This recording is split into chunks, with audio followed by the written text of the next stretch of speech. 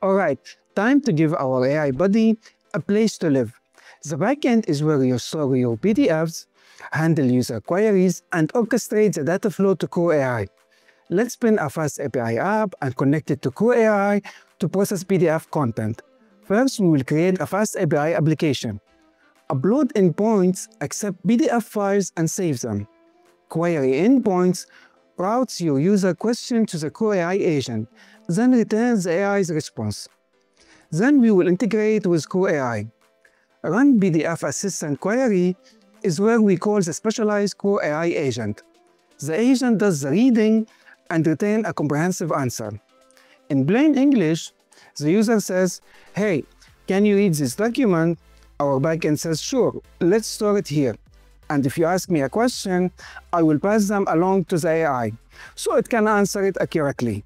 That's all the magic behind the scenes. So this is our backend, all set to store PDFs and funnel user questions to the AI. Next, let's give it a proper face, that is our front end.